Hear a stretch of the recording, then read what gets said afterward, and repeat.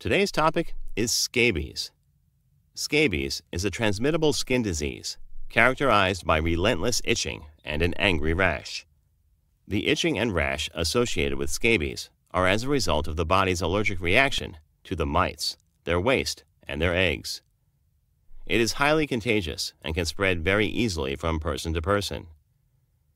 The mode of transmission is through a close skin contact with an infected person, such as sexual contact among sexually active people, or through hugging.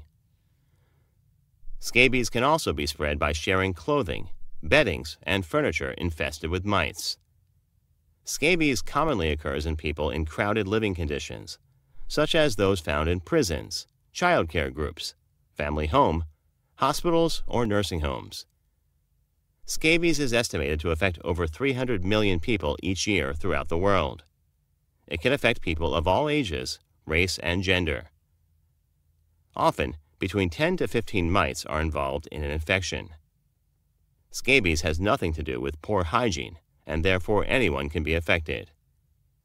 A more severe case is the crusted scabies that typically occurs in people with a weakened immune system. In adults and older children, the infestation site may include armpits, knees, buttocks, around fingernails, and between the fingers or soles of the feet. In infants and young children, the site of infestation may include another part of the body, like the scalp, neck, face, or palms of the hand. Causes: scabies is a dermatologic condition caused by an infestation by the female mite Sarcoptes scabiei. The mites burrow into the skin to live and deposit eggs in the burrow tracts it has created. Once hatched, the larvae move to the skin surface and spread across the body. They take about 25 to 60 minutes to burrow into the skin. The female mites of about 0.3 millimeters to 0.4 millimeters long are the ones that infest humans. Signs and symptoms: itching is one of the most common symptoms of scabies. It often gets worse at night and can be severe and intense. Rash composed of small red bumps and blisters. Sores. Loss of sleep due to intensely itching skin. Diagnosis and treatment. Diagnosis. Diagnosis of scabies is based on the sign and symptoms. The doctor can diagnose scabies by examining the skin or by carrying out a skin scraping test. The skin is scraped sideways with a scalpel blade over an area of a burrow, and a microscopic examination is undergone.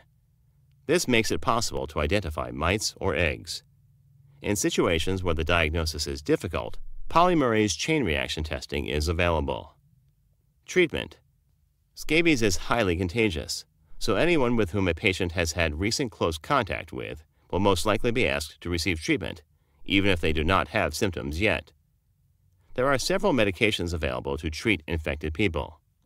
Scabicides, such as ivermectin pills, crotomycin cream, permethrin cream, or lindrain lotion can be administered. Antihistamines, anti-itching lotions, and antibiotics may be useful in providing relief from itching. Linens and bedclothes are to be washed in hot water and dried in a hot dryer. Thank you for watching our video. Please do not forget to like and share the video. Also, please subscribe to the channel to stay updated on our latest videos.